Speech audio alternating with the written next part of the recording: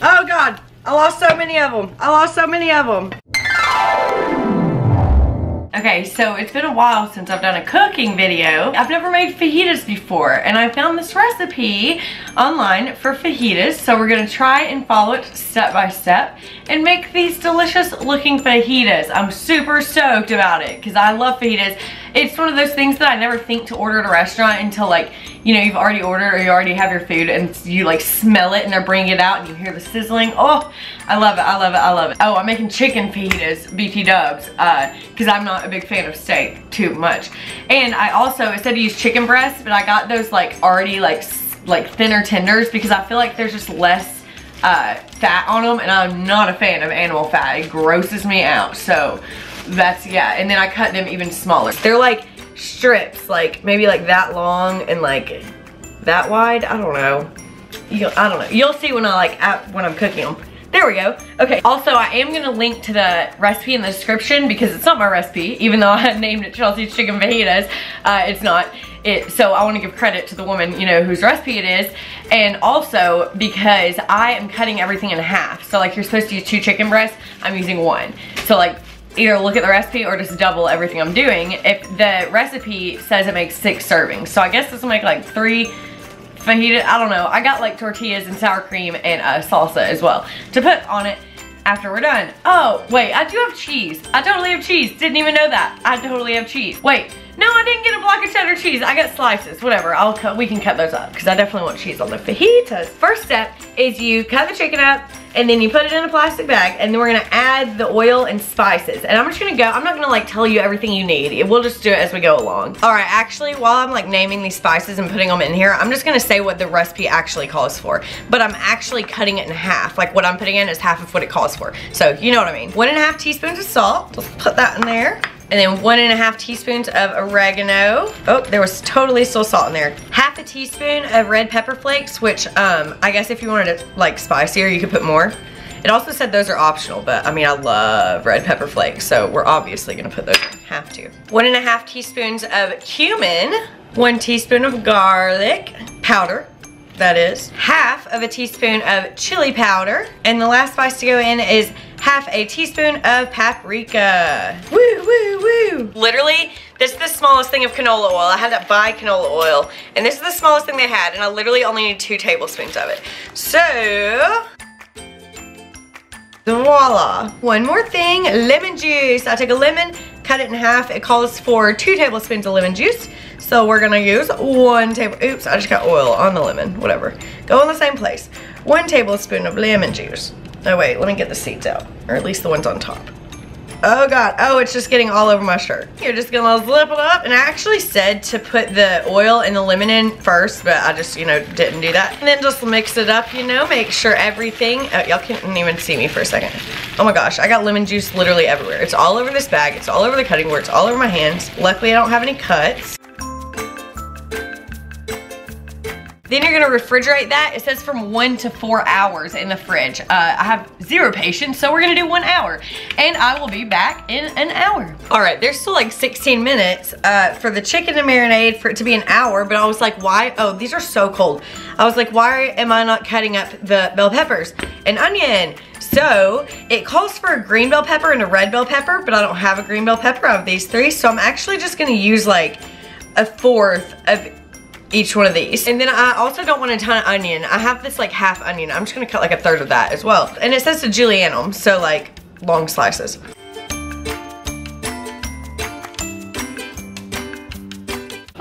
Now we're gonna cut up the onion. I just kind of just want like the onion flavor. I don't really want like huge chunks of onion in it. Literally like that's all I'm gonna cut up. We have our onions and bell peppers, and we're gonna move over to the stove. All right, now you take a skillet, you take your bell peppers and onions, you put them in there, put it, I don't know what I put it on. I'm gonna put it like medium, low, medium. And then you just saute these until they're crisp, tender.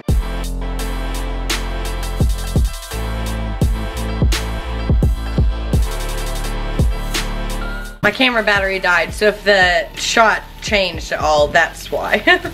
I think these are almost done. I want the bell peppers to get a little more cooked. The timer for the chicken already went off, so it's been in the fridge for an hour now well, like an hour and 5 minutes probably now. So that's good. I mean, it said 1 to 4 hours, you know, like I said. So should I put oil in this? Like, it didn't say to, like olive oil. I feel like I should have put like some drops of olive oil. Yeah, I guess I can.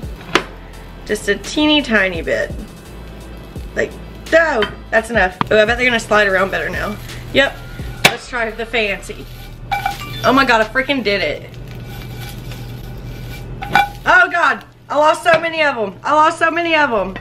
Oh my, well, they'll get crunchy now. They're like sitting on the stovetop. Oh my God. Okay, we're not gonna do that again, ever.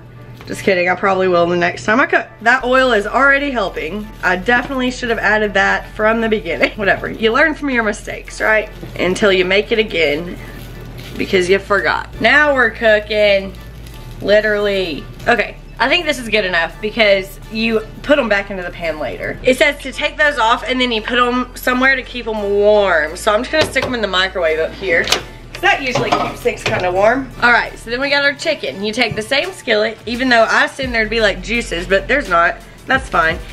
Medium high heat. It says get rid of the marinade and then put the chicken in there, but like, why would I do that? It's not that it's like liquidy or anything. So I'm just gonna dump the chicken in there. It says to cook it for 5 to 6 minutes or until it's, you know, cooked, because it's chicken and we don't want salmonella.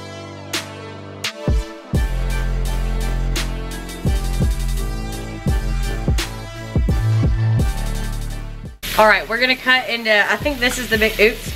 This is the biggest piece. I've let it like get crunchy on the outside. I'm like really, really weird about meat. Okay, I guess I need a fork. I'm gonna cook it a little longer. It doesn't look pink, but that was kind of difficult to cut through. It's like done. Okay. Then you add the peppers and onion back in. And then once you put the peppers back in, it says to just like heat it up until it's all warm, which like, it's already all warm. This looks so good. It smells so good, guys. Ooh, these onions have caramelized so nicely. Let's take this off. We're just gonna like put it all in this bowl again. Yay for no more dirty dishes. How freaking good does this look? How good does that look? It looks so good. Oh my gosh. Oh, it's really hot. I probably shouldn't do that. It's like literally steaming. Who cares? Let's go. Let's make I'm gonna make it like little tacos out of them because that's, you know, just I guess how you eat fajitas. I'm an idiot. Okay, I'm gonna make 3, I think. I've got sour cream. I got some cheese that I just like cut up. Obviously the filling, tortillas, and I got this mango peach salsa. I've had this before and it is the most delicious thing ever. By far the best salsa I've ever had. Okay, what I like to do when I'm making tacos, I like to take the sour cream and put it on like this so it doesn't fall out. And I can like spread it out so it's not like thick anywhere. I took the lid off that preemptively. That is fine. Okay, now we're just gonna add the filling. Oh, it smells so good. It totally smells like a restaurant. Okay, we're just gonna put some chicken. Okay, didn't get any chicken.